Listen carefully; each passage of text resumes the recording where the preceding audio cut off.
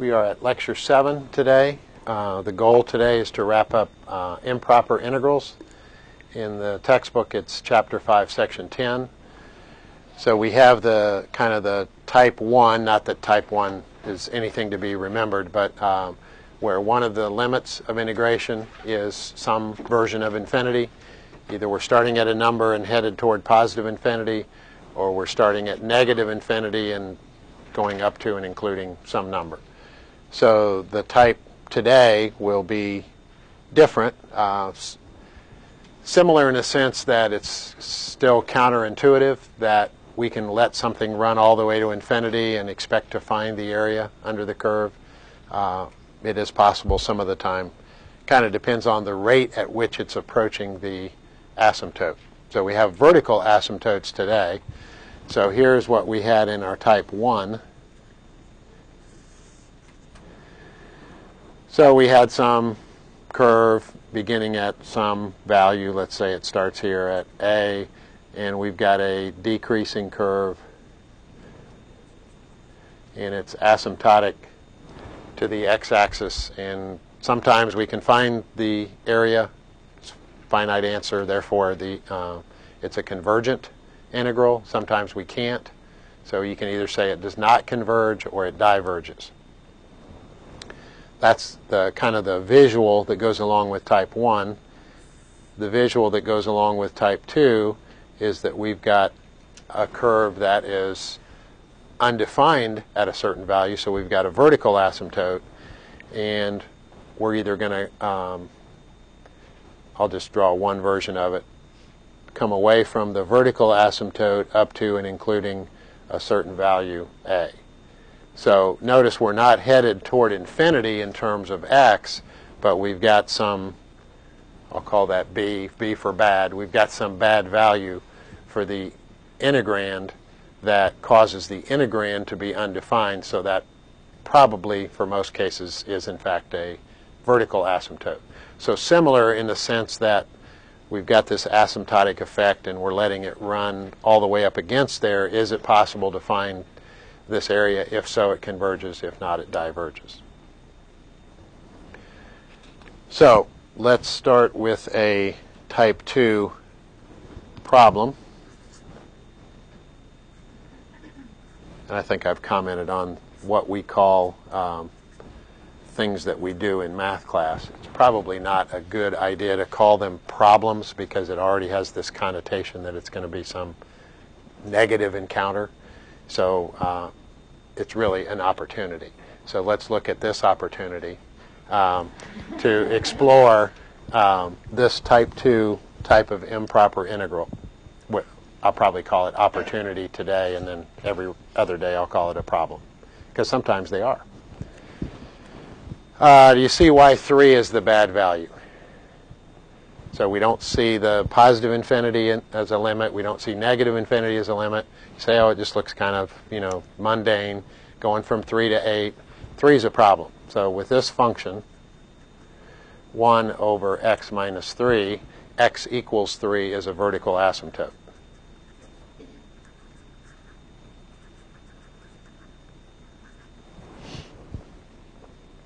So we're going away from 3 up to and including 8. 8's not the issue. In fact, any other number really here between 3 and 8's not the issue. 3 is the issue. So we do what we did yesterday on improper integrals, and that is we delay the bad value. The bad value here is 3. So let's give it some temporary name, capital A. So we're integrating from capital A to 8.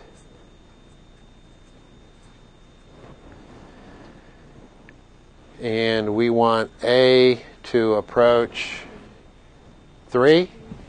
We have to be a little more. It is 3, but we need some more. 3 from the right. 3 from the right. Because we're starting at 3 and going to 8, so we're going beyond 3. So we don't want to approach 3 from the left. That would cause us to cross over the bad value.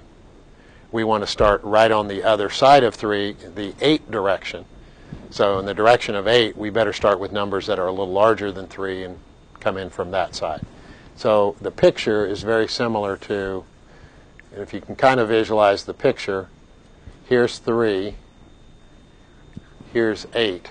So in this picture, when x is 8, what do we get? 1/5. So it's coming way down here. So we want to come in from this side of 3. So from the right side of 3. That's not that big of an issue, to be honest with you, but since it is a bad value, we probably ought to clarify which side of that bad value we're converging from. The integration part, I don't think, is a bad one.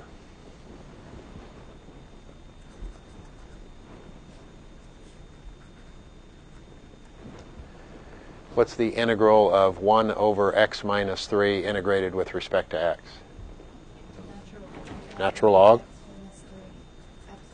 Absolute value. Hopefully that won't come into play.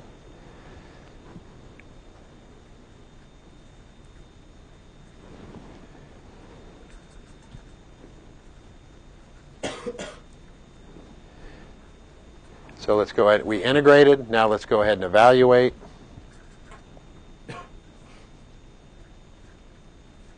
That's just going to be something numerical.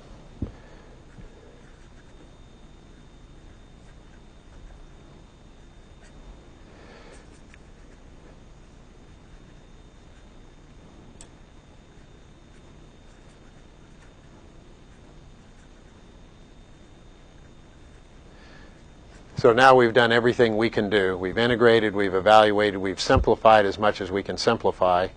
Now it's a matter of checking out what happens to the term that has our temporary letter in it, capital A. What happens to this term as A gets closer and closer to 3 from numbers that are slightly larger than 3? I guess it comes into play here. If we had numbers smaller than 3, we'd have a problem, wouldn't we? I mean, not like this is a problem. This is a problem, okay? Because we'd have a natural log of a negative number, which is not a real number. So we want to be talking about real numbers. So we've got to have a number a little bit larger than 3 to even discuss this. And as as A approaches 3 from numbers that are slightly larger than 3, this is gradually approaching the natural log of 0. Think about a natural log graph. What is the natural log of some number that's getting very, very, very close to 0? Negative infinity. Here's a natural log graph.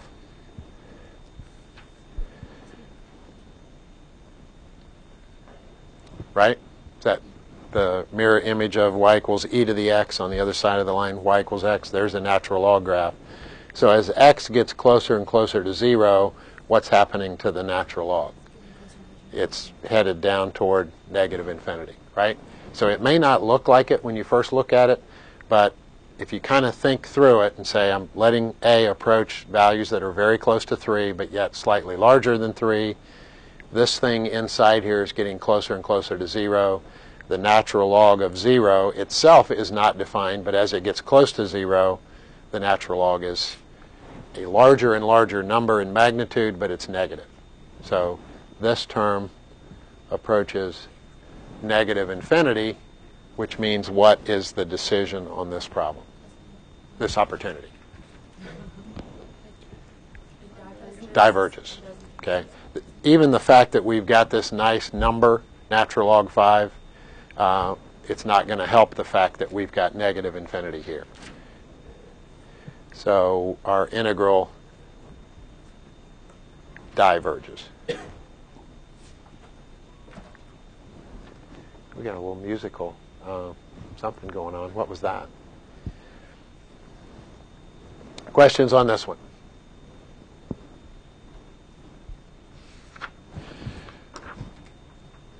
Okay.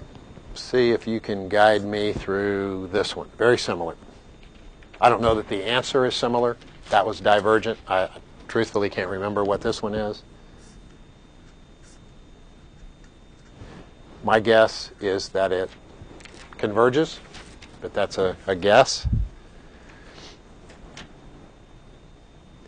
So this is the type 2. Why is it the type 2? There's no infinity that's actually visualized here. There's no negative infinity, no positive infinity. So if it is improper, which it is, it's got to be the second type. And what's the so-called bad value? 2, because it causes the function in the integrand to be 1 over the square root of 0, which is 1 over 0. So there's our bad value. So what's our first step now that we've identified the type and the bad value that goes along with that type? Okay, get rid of it. Delay that till the end of the problem.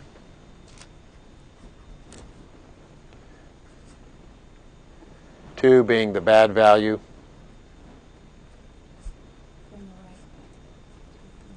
And okay, that's the next issue. We want B to approach 2 from which side? From the right, because we're heading in the direction of 4. So in a sense, we're kind of coming back from 4 toward 2 in our analysis. Not a natural log. If it helps, you can think of this as x minus 2, what, to the negative a half, right? It's only going to be a natural log when it's something to the negative first. We've got something to the negative a half. What is the integral of? Do we need to do any corrections? This is the kind of stuff I've mentioned thus far in this class that if you're not doing it in your head, I think it's probably a pretty good goal. U is x minus 2. 1/2 square root of x minus 2. You need to multiply 1 over 2 square root of x minus 2. Okay. I like some of that. I don't know that I like all of that. 2 square root.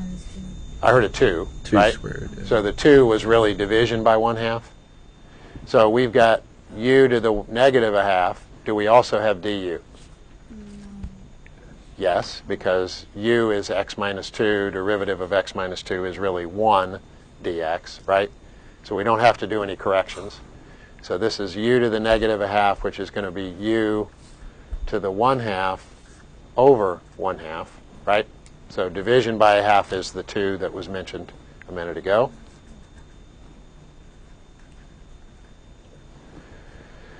So we have integrated. We've got a 2 out in front. That's the division by 1/2. We've got an x minus 2 to the 1/2, which is just square root of x minus 2.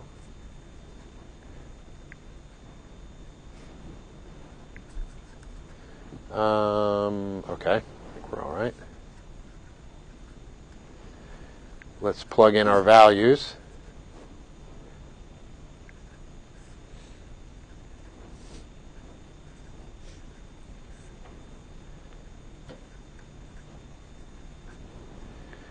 Simplify what we can.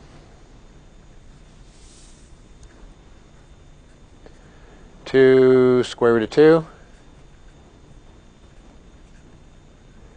Here we don't know what this is until we start plugging in numbers that B is approaching. So if that's ugly, we've probably got a divergent integral. If that is something we can evaluate and in fact disappears, then we're good, right? It converges. What about that one? What happens to the square root of b minus 2 as b approaches numbers that are slightly larger than 2? Close to 0, right? So this is slightly larger than 2. We're going to subtract 2, so we don't have much. The square root of something practically 0 is practically 0. So this term is headed toward 0. So we do get an answer. 2 square roots of 2, it doesn't really matter what that finite answer is. It matters that it's a finite answer. Therefore, the integral, what? Converges.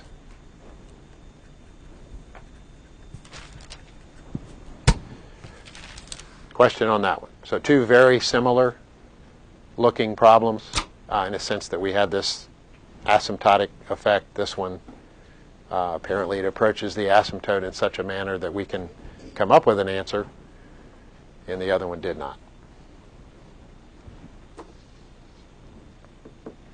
Questions, issues?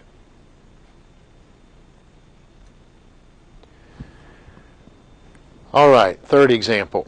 I'll kind of jump start you on this one and then see what you think needs to be done after that.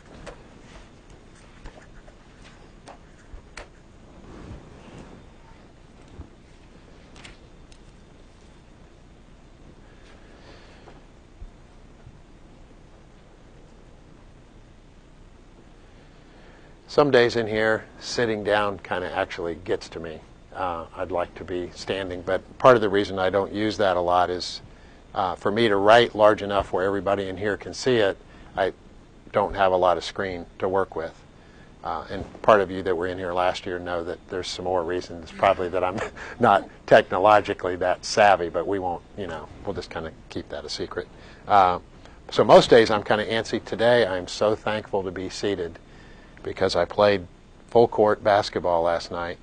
And it was a college-length court, and I'm kind of old, And so today, when I was coming down the stairs, I was holding both rails this morning in my home as I was coming downstairs. It's a little better now as I walked over here from Harrelson, but I'm glad to be sitting down today.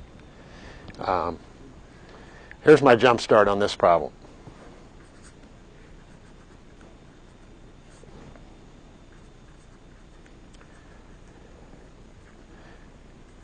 Let's make a picture over here, too.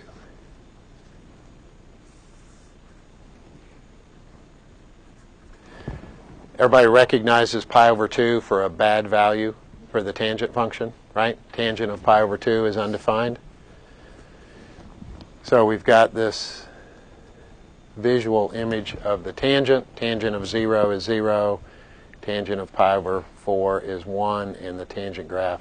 So I hope that's this visual image that you have of the tangent. Is it possible to find the area under that curve? Again, we look at the picture and we think there's not, but we really don't know until we evaluate this integral. So the bad value, let's save it till the end of the problem, is pi over 2.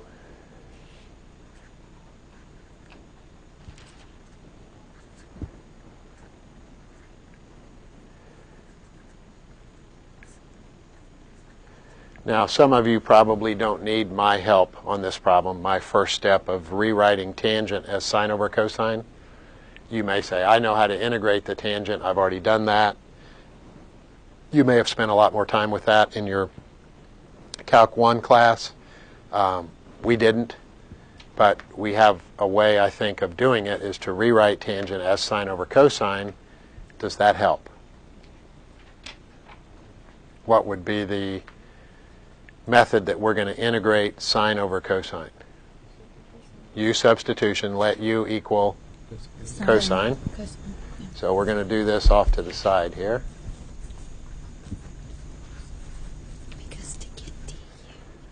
Now, if we let U equal the cosine, where are we headed with this? We're going to have a U in the bottom. What's the top going to be? Du, kind of, right, with a slight correction. So if we're eventually going to have a du over u, what's that mean? That's going to be a natural log integrand. So with our choice for u, cosine of x, what's derivative of u? Negative sine x. So is the numerator du? Yeah. Almost. Okay, we need a negative there and there. So we're stuck with a negative 1 out in front. Now that we do that little correction and compensation, we've got du over u, which is kind of where we thought we were headed. And what's the integral of du over u? Right. Natural log of u, right? So for us, our u was cosine, so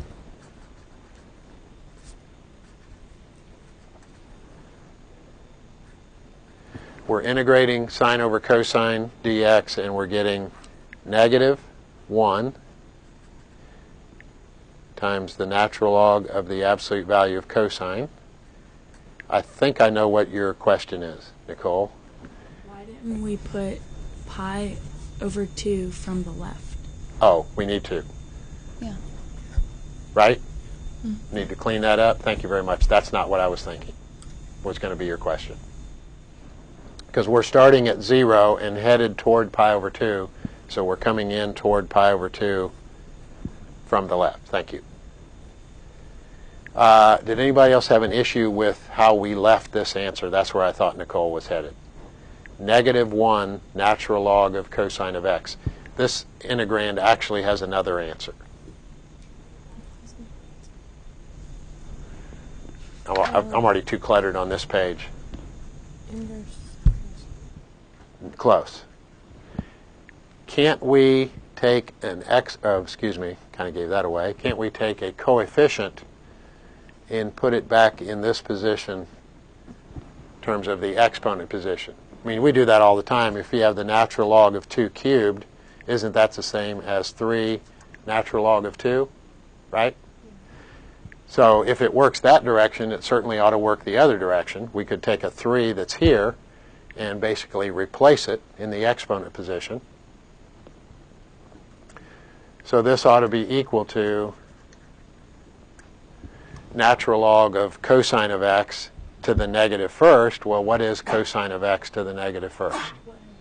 Secant.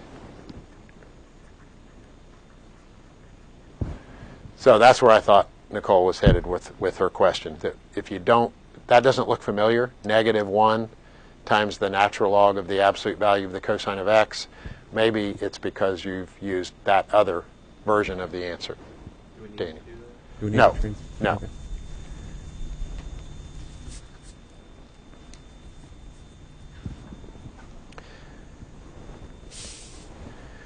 All right, so we integrated it. We now have it integrated. We need to evaluate.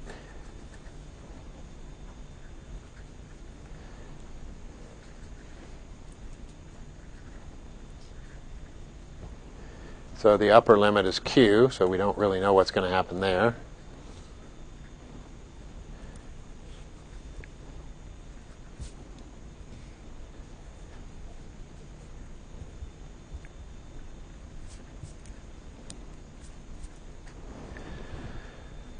And the lower limit is 0, so we plug it in there for x. We get cosine of 0. That, I kind of hesitated there because I thought we were going to have a problem with that as well, but we're not.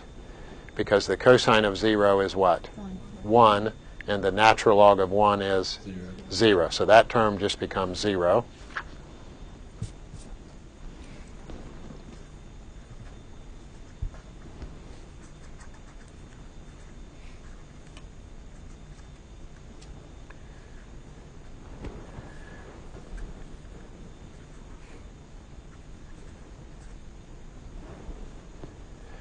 So that becomes minus, this is 0, -1 times 0 is 0, so minus 0, I'm not going to write it down. So now we've simplified everything we can. Let's throw in the value of q coming in toward pi over 2 from the left. What happens to, that gets very, very close to 0, right? Yes. Cosine of pi over 2 coming in from the left is positive, right? That's good. But it's getting closer and closer to 0. It'd be -1. Yeah. So if this, in fact, is very, very close to 0, what's the natural log of some number that's very, very close to 0? Negative infinity again, right? So here's our natural log curve. So as we're getting closer to 0 in terms of x, or in this case q, then the natural log is getting headed down here toward negative infinity. So this piece right here is negative infinity, and then multiplied by -1 is not going to help the cause a whole lot. Now it's going to be positive infinity.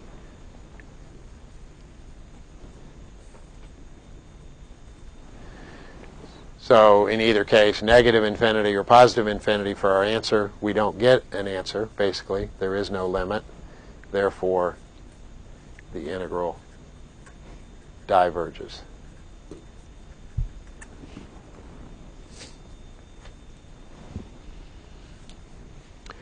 So back to our picture.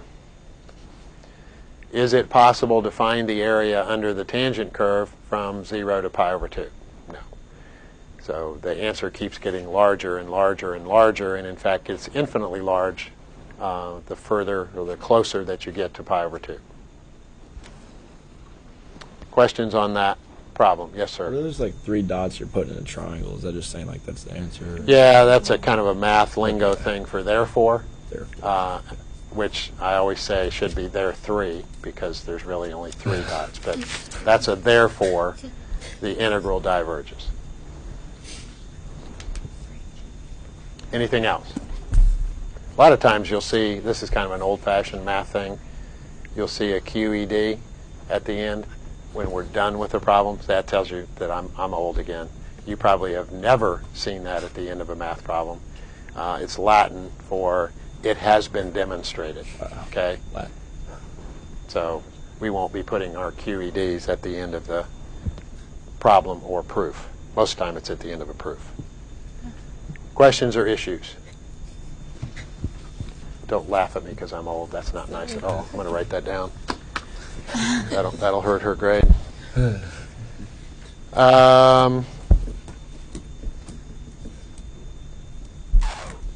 Okay, I think we're going to have time for this. This is slightly different.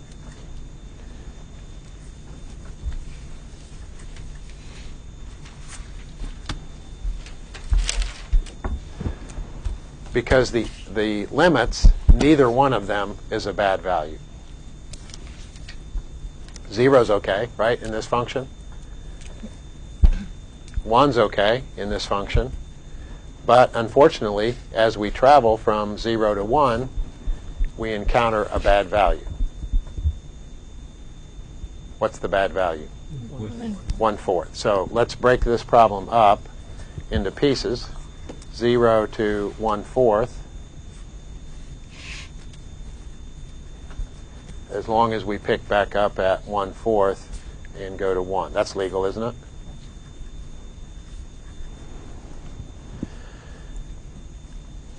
So we like it when there's an infinity there. That's pretty easy. That's type 1. Type 2, normally, the kind of the easier version is when one of the limits is itself a bad value. This is kind of the only other thing we're going to have to deal with is when we travel from starting point to ending point, we encounter a bad value. Let's look at this one. If we determine that this one diverges, can this one save it? No. So if you look at either one and it diverges, you're done. The integral itself diverges. So I think we can go kind of quickly. There is a little minor correction on one of these that we haven't had today, but we've had numerous times before. So we've discovered 1/4 is the bad value. So we're going to go from 0 to r. R is going to approach 1/4 from which side? From the left, on the 0 side, which is from the left. So temporarily, we're ignoring this one.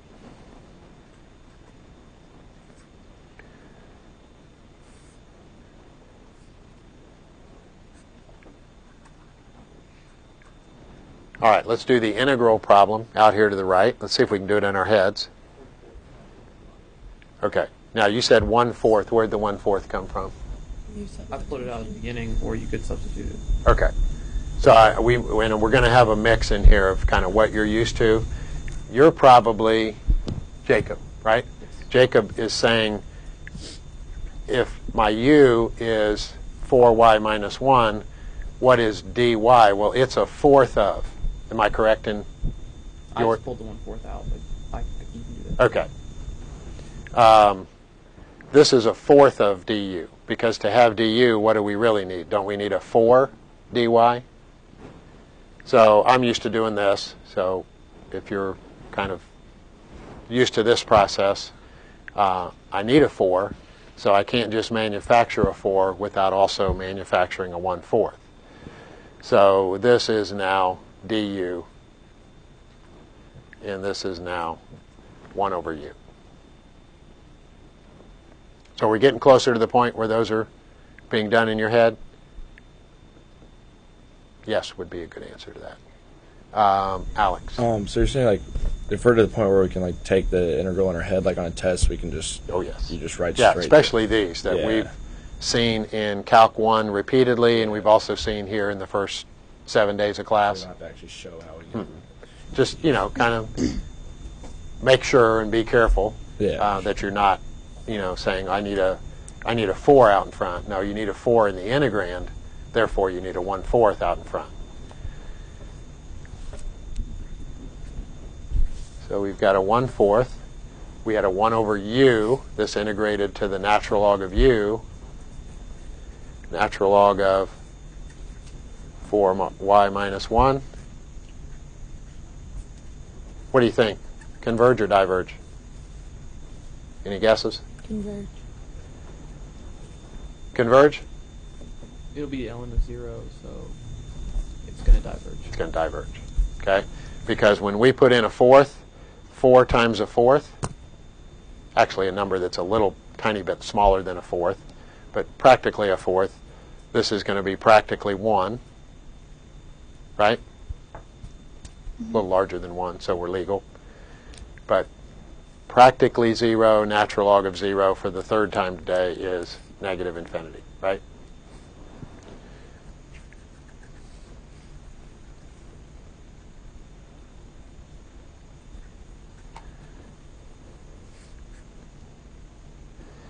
Ooh, that's the first time this has come into play.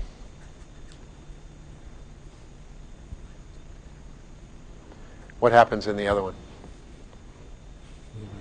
It's negative 1. We end up with a 0 minus 1, but thankfully we have the absolute value of that, right? So we can actually not scrap it and go to the next problem.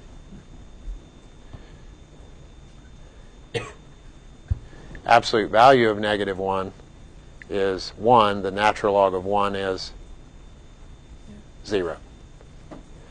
I don't know if it's you guys just being quiet, but when I ask for the natural log of something, tell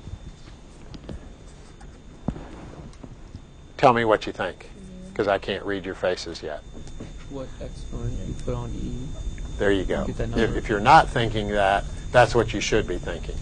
Because when you're asking for the natural log of something, you're asking for the power that you would raise e to get that thing. Is that right? The natural log of 8 is the power that you would raise e to get 8. That's what that means.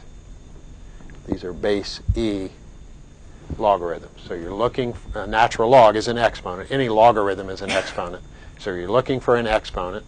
The base is e. So you're looking for an exponent or a power that you would raise e to get that number. So the quick question you ask yourself is, what power would I raise e to get 1? That's 0, right? E to the 0 is 1. Doesn't that seem odd that something to the 0 is 1? Have you ever kind of thought, math is kind of weird, but that's really weird. E to the 0 is 1? How is that? I don't know, maybe we need to change the rules.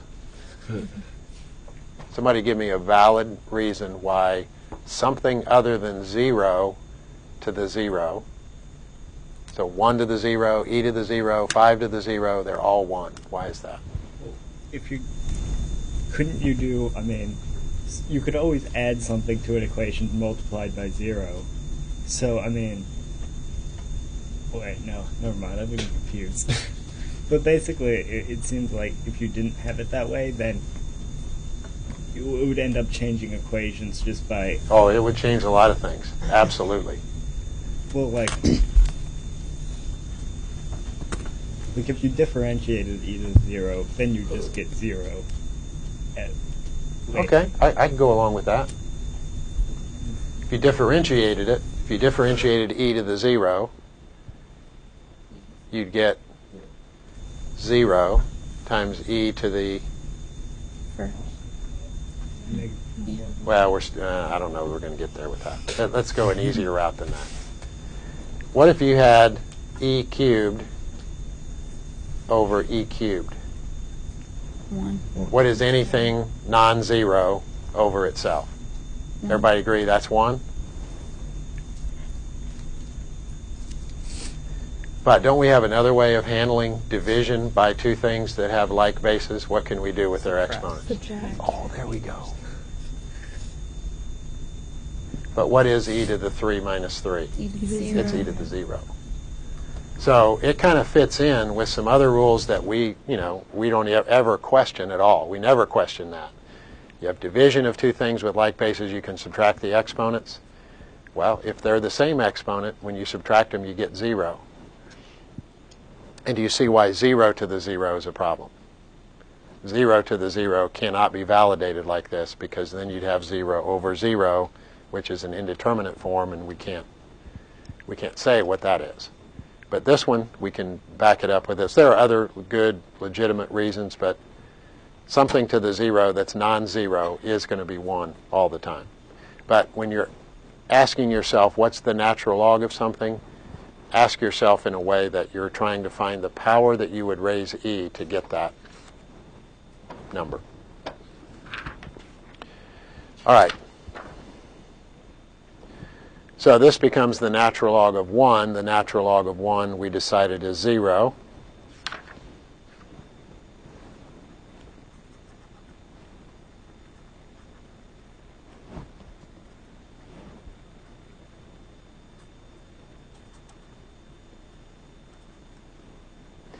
So we've got a minus 0 here, so I'm not going to write it. Now we're ready to throw r in there, r getting closer and closer to 1/4, which means this thing gets closer and closer to 1. So we've got something that's larger than 1, but practically 1. We're subtracting 1 from it. So it's very, very close to 0. So again, we're back to what Jacob said. This thing is getting closer and closer to the natural log of 0, which we've seen several times today is negative infinity. So our integral diverges. Now, back to the original problem. We split it up into two pieces. The first piece diverges. No reason to go on to this one. Okay? So the entire integral is divergent.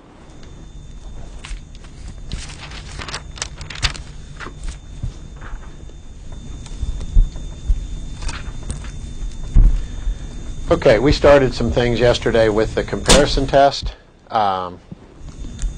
with one of my inane examples. So if we have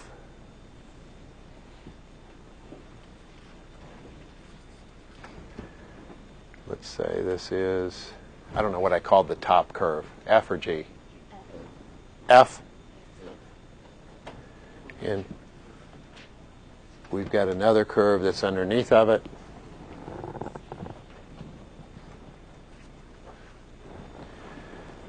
So we're going to actually come up with some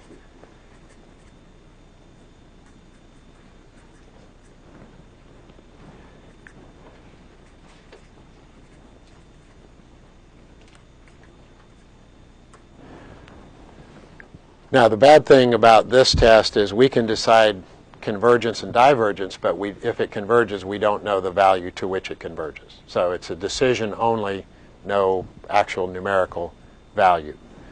So we decided that if f of x, the area under f of x from a to infinity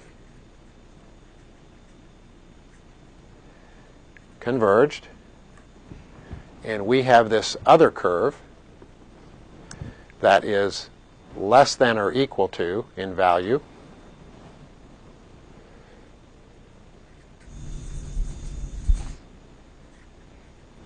over the entire range. Now that's, by the way, that's not absolutely necessary. I'll come back and qualify that in a minute. But for the part of the picture that we're looking at now, from the same starting point to all the way out to positive infinity, if this is true, then we should be able to determine that from a to infinity, what is the decision about the area under the g of x curve from a all the way to infinity? it's also convergent, right? And the stupid example I used yesterday is small. If we decide what small is and someone comes in the door that's even smaller, don't we put them in that same bucket, the small bucket, right? They're in the small bucket, okay? So if we can determine that a function is smaller than an existing convergent integral, it must also converge. Katie? If f of x is greater than 0, does g of x also have to be greater than 0? There are some ways that this picture is not exactly this way, and we'll get to those after the kind of the basics, I hope, today. But hopefully I'll address her question in a little bit.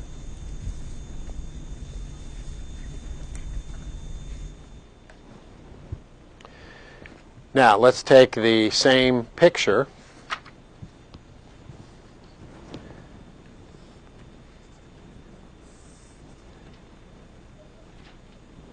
so we've got this upper curve,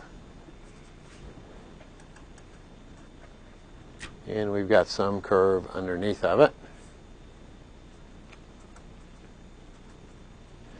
Let's say that we know from a to infinity the one underneath, the smaller curve, the lesser curve, is divergent. We know that the g of x, same relationship, is underneath the f of x. So if g of x is divergent, you think of the word big or tall or something, right? It's too big to come up with an answer, therefore that's why it's divergent. So this one is already divergent. What about the one that's in worse shape than this? It's also going to diverge. So this one is big. Okay, I think I used Todd Fuller yesterday in my example. 7 foot tall. Here comes somebody else that's even taller. If we've already put Todd Fuller in this big bucket, aren't we also going to put the next bigger person into the big bucket? Right? Bigger than big is what? Big, isn't it? Really big. That's big. I mean, you wouldn't say bigger than big is tiny. I mean, that's kind of absurd. So if this is already divergent, we've got one that's even bigger than that. It's going to also be divergent by this comparison test.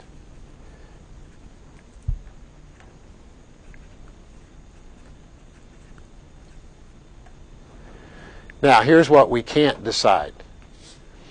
We've got one that is convergent. We've got another one that is slightly larger than that. Does that mean it's also going to converge? No. Because if something, we've got this threshold, we say here is small, to continue with my poor example. Okay, here's small. Everything under here we also consider small, right? So if this converges, so does everything underneath of it. I don't know where large is, but let's say large is up here. Okay? This diverges. Doesn't everything above that also diverge? Mm-hmm. Yes. What about in here? You don't know. So we can't make judgments about every problem we encounter. Just smaller than existing convergent integrals also converge. Larger than existing divergent integrals also diverge. These we don't necessarily know, and the test isn't going to be that sensitive, so to speak, to make a decision on these.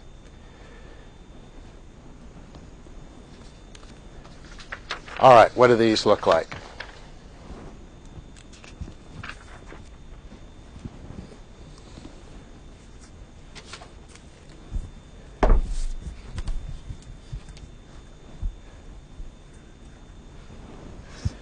So we don't want to know if it converges, what value that it converges to.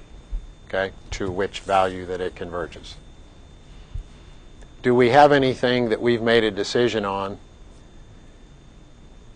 that is similar to this that we know for a fact converges, and this function is in fact smaller than that? 1 over x squared. There we go. So isn't this smaller than 1 over x squared.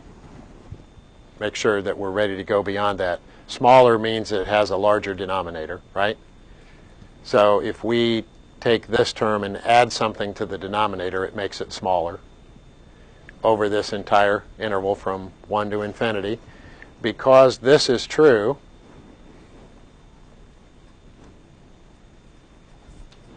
on this interval, then we can go ahead and make our conclusion, because I guess I should say this.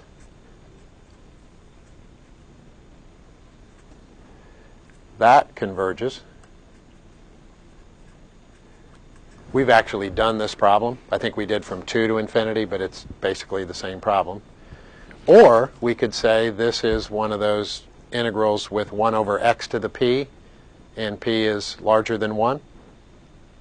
We summarized that too. So we've got two kind of validations why this converges. Therefore, this one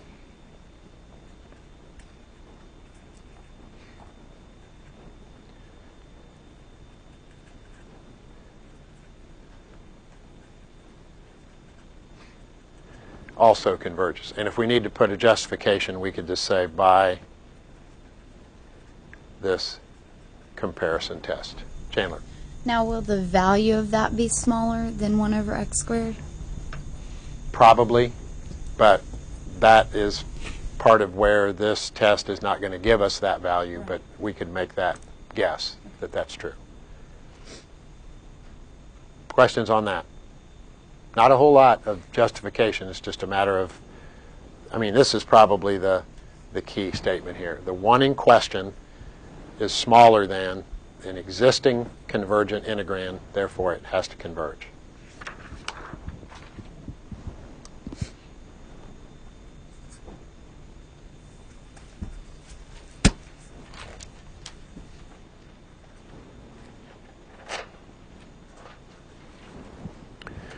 Do we have a simpler existing divergent or convergent integrand that we could work with and compare this to it? The other one we added to the denominator, so it probably is headed toward convergence, right? Here we're adding to the numerator. So, right, it's probably going to be, there we go, 1 over x is the one that we already know something about. This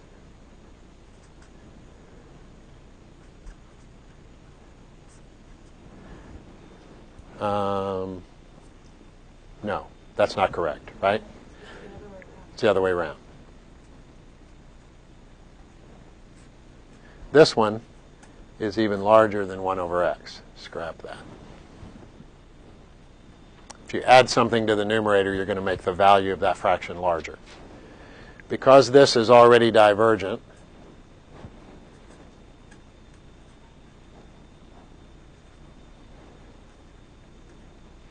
again, we've got two reasons to justify it. One, we've already done this problem, kind of. We did 2 to infinity, validated that it was divergent. Also, this is the 1 over x to the p. P is 1.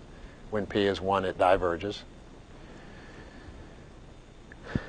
And because the one in question is larger than one that's already been proven to be divergent, we know this one.